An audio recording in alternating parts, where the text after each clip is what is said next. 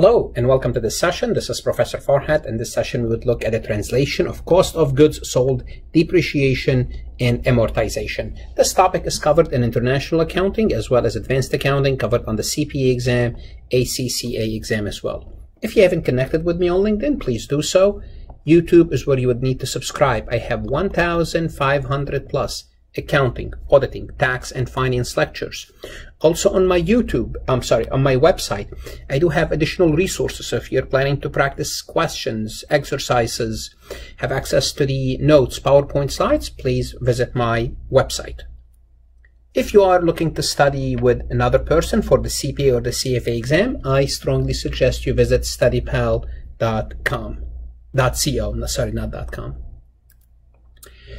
Prior to this session, you should be familiar with the temporal method and the current method. We already have two recordings about this. You could look in the description for that. Now, let's talk about cost of goods sold. So when we're translating cost of goods sold, we have two methods. We either have the current method and the temporal method. Let's look at the current method first, and hopefully you remember when we talked about the current method. The current method, remember, it's the easy method. Simply, we're going to take cost of goods sold in the foreign currency and translated it into the parent company using the average rate for the period. And here's the formula. Simply put, current method is pretty straightforward, not only for cost of goods sold, for all expenses. You take the expense in the foreign currency, you multiply it by the average exchange rate, you will get your cost of goods sold in the parent company. So the current method is pretty straightforward. This is it. Now let's talk about the temporal method when it comes to cost of goods sold. Well, what's going to happen with the temporal method, and here you have to have it, hopefully you have a good understanding about cost of goods sold. Cost of goods sold is beginning inventory plus purchases minus ending, you get to cost of goods sold. So notice it's composed. To get to cost of goods sold, you have three items: beginning inventory, purchases, and ending inventory. So what we're going to have to do under the temporal method, we're going to have to decompose the beginning inventory from purchases, from ending inventory, and for each component we must translate this at the appropriate historical rate. So we have to look at basically three different pieces at the same time. So let's take a look at an example without numbers, but just let's take a look at the formulas. We would look at numbers later on in another session. So beginning inventory in year 2 was acquired evenly. So if we have beginning inventory, remember beginning inventory as last year ending inventory. If it was acquired evenly throughout the fourth quarter of year 1, then the average exchange rate in the fourth quarter will be used. So for the beginning inventory, we'll use the average rate of the fourth quarter. So simply put, if we're looking at, this is year 1 and this is year 2. So we're looking at beginning inventory right here. What's going to happen? We're going to use, for the beginning inventory here, we're going to use the average of the fourth quarter. Whatever the average rate here, we're going to use the average rate. Why? Because we're assuming we're using first in, first out. It means all the inventory that we have, we're assuming was purchased in the fourth quarter. Therefore, we use the fourth quarter. So that's the beginning inventory. That's how we translate it. Likewise, the fourth quarter year 2 exchange rate will be used to translate ending inventory. So for year 2, when we get to the end of the year, now we're looking right here, the end of the year ending, we're going to be using the fourth quarter year 2 exchange rate will be used for the ending inventory. Okay, whatever that fourth quarter year 2 exchange rate is. Now, the purchases now throughout the year, we're going to be making purchases. If purchases were made evenly throughout the year, and we can make that assumption, then the average year 2 exchange rate will be used. So for here, we use the average for the whole year. Let's take a look at this from another perspective. The beginning inventory in foreign currency will multiply by the historical exchange rate, the fourth quarter of year 1, and that's going to give us beginning inventory in the parent company. The purchases, again, we assume they occur throughout the year. Therefore, we would use the average exchange rate for year 2. It's going to give us the purchases that we're going to be using in the parent company. And the ending inventory, we're going to be using the historical exchange rate for the fourth quarter, year 2. And that's going to give us the ending inventory. So beginning inventory plus purchases minus ending inventory will give us cost of goods sold in the parent company. So this is how we translate cost of goods sold. Remember, this is the temporal method. Under the current method, once again, under the current method, we'll take this number right here, we multiply it by the current rate, and we're done. That's all what it takes. Okay, now let's take a look at application of lower of cost or net realizable value for inventory. Well, let's start with the current method, which is really the straightforward method. The current method, we're going to take the ending inventory reported at the foreign currency balance sheet, then we're going to translate it at the current exchange rate, regardless whether we carry it at cost or lower of cost, lower at cost or at lower of cost or net realizable value. So simply put, we'll take ending inventory times the current exchange rate with the current method. Just like cost of goods sold, we'll take cost of goods sold times the current exchange rate. For the temporal method, it's going to be a little bit more involved.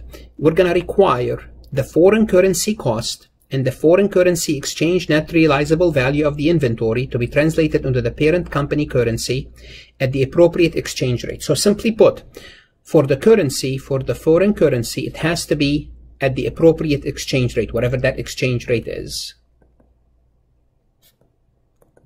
And when it comes to the NRV, net realizable value, it has at the appropriate exchange, and the lower of the parent currency cost or parent currency net realizable value. Again, we have to translate it into the parent company NRV. So basically, in a sense, we have to worry about two things: the foreign currency, which rate do we use, and the NRV value. So simply put, as a result of this procedure under the temporal method, it's possible for inventory to be carried at cost on the foreign currency balance and at net realizable value at the parent currency consolidated financial statements, or vice versa.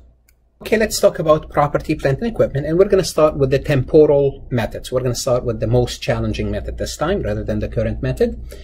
So item of property, plant, and equipment acquired at different times must be translated at different exchange historical rates. So whenever we bought them, we have to keep track of that rate. The same is true for depreciation and accumulated depreciation. Simply put, you bought it at a different rate.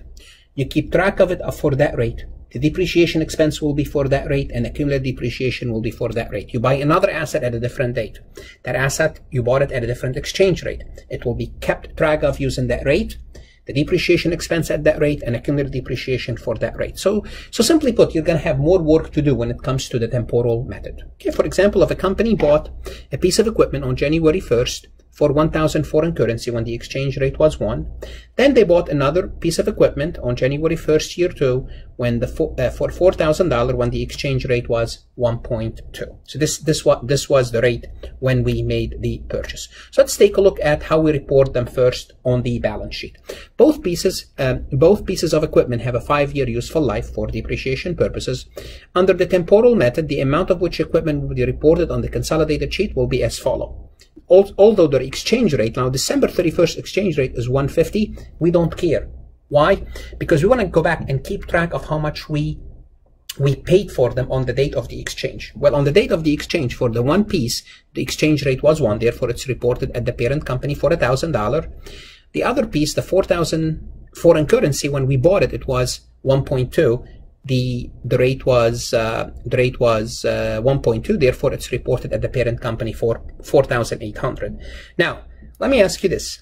Can you guess what would the current method will do? The current method is going to take this amount multiplied by 1.5. We'll see it later. That's the current method. I just want to show you how the current method would report this. Okay, but this is the temporal method. Now, again, let's talk about depreciation. Depreciation expense will be reported for year 1 for both assets. You know, this is 5-year, therefore 20%, 1,000 times 0.2, because it's a 5-year policy, 20%. So it's multiply at the exchange rate of a dollar. The $4,000 times 20% will give you 800 of depreciation. The depreciation expense will be translated at 1.2 for the second asset, because the rate was, when we bought it, was 1.2. So notice the expense, the rate for the depreciation expense, it's different for each asset. It's interesting. It's interesting. Okay. Now, what would we do for the current method? We're going to use the average rate for the year, whatever that average rate is. Okay. But for the temporal method, it requires more work. So you have to keep track of each asset separately. Hopefully you appreciate the fact that it's more work. And if you appreciate the fact that it's more work, you're getting the big picture. Okay. Then accumulated depreciation, the same thing. Year 2, we're going to have 2 years of accumulated depreciation after having this asset for 2 years times 1. And this is year 2 because we bought it in year 2, so this should be 800 times 1.2960. So again, accumulated depreciation is kept track using that specific rate. Now, if we have any intangible asset, it's treated the same way. It's treated the same way, the way we account for it. Now, let's look at the current rate method, which is the current rate method. Once again, it's generally speaking simpler, or simpler. Let's put it this way, simpler. So simply put, at year 2, we have two assets. One we bought for 1,000, one we bought for 4,000. We don't care what was the rate when we bought those assets. One we bought them at $1 for the foreign currency, 1.2. We don't care. What we care about is the December 31st year 2. The rate was 1.5. Therefore, we're going to take 5,000 reported at the current rate. So it's simple. We don't have to keep track. I mean, think about if you have many assets, and companies do have a lot of property, plant, and equipment that they purchase throughout the year. The current rate, make it simple. Just give me how much you paid for them, translate them at the current rate. Now, the depreciation expense will be reported at the average year 2 exchange, which happens to be 1.4. So what we do is we'll take the 1,000, the asset for $1,000, and we multiply it by 1.4. Therefore, our depreciation expense will be 1,400. Why 1,000? Just in case you're wondering why 1,000, because 200 and 800, 200 of depreciation for the first asset, 800 for year 2. This should be year 2 because this is, we have the asset for year 2. So simply put, we have 1,000 of foreign currency depreciation. We translate it at the average rate. So this is the average rate for year 2. We don't care what was the rate when we bought this asset. We use the average rate. Simpler. Accumulated depreciation, same concept. We have 1,200 of accumulated depreciation. We multiply it by year end because this is a balance sheet. Remember, accumulated depreciation is a balance sheet account. It's a contra asset. Therefore, we translate this amount at the year end, which is 12/31. Okay, 1,800. Now, again, in this example, the foreign subsidiaries had only 2 items. Could you only imagine if you have 50 items? Now, of course, you could have software that keep track of it, but the fact that you're creating all this work, is it really worth it? Creating this substantial additional work to translate the financial statements. Anyhow, if you have any questions about this topic, please email me. And if you want additional resources, exercises, multiple choice, or the PowerPoint slides, please visit my website. Consider subscribing. It's an investment in your career. Good luck. And if you're studying for your CPA exam, study hard. It's worth it.